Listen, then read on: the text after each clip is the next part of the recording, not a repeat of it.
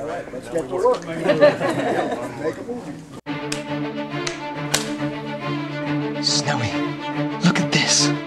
A unicorn. Critiques of Raiders of the Lost Ark in 1981 were comparing my movie to something called The Adventures of Tintin by Hergé. How much for the boat? It's not for sale. I don't think you realize this, but you're about to walk into a whole mess of danger. Every single panel told a story in cinematic terms, including color palette, composition, very expressive actions, the way Hergé would pose his characters.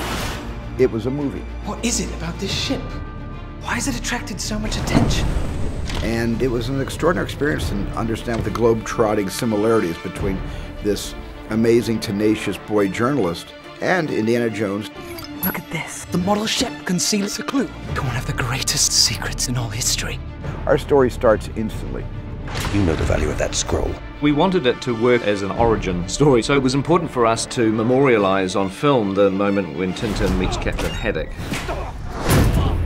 Thanks. I'm Tintin, by the way. Haddock. Archibald Haddock.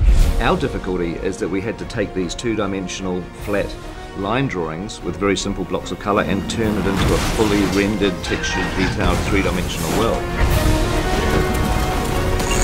Hello, Tintin!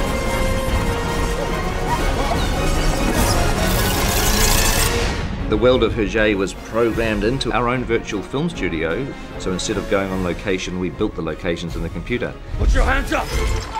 And then Stephen was able to step into that virtual world with a digital virtual camera and shoot his movie. Well done, Snowy. I had a little, like a game controller in my hand with a TV screen with a button where I could crane up and down just with my thumb.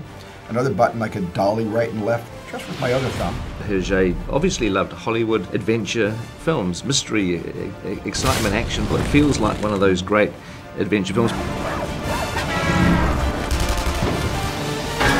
Plus there's slapstick, there's comedy. Never fear, Tintin. The evidence is safe with us. Thompson? Where are you? Well, I'm already downstairs. Do try to keep up. In an age where there is a lot of science fiction, there is a lot of superheroes, you know, why not classical, good old adventure storytelling? We're saved! Oh, it's a sign from above! Whoa! Captain! You're doing fine!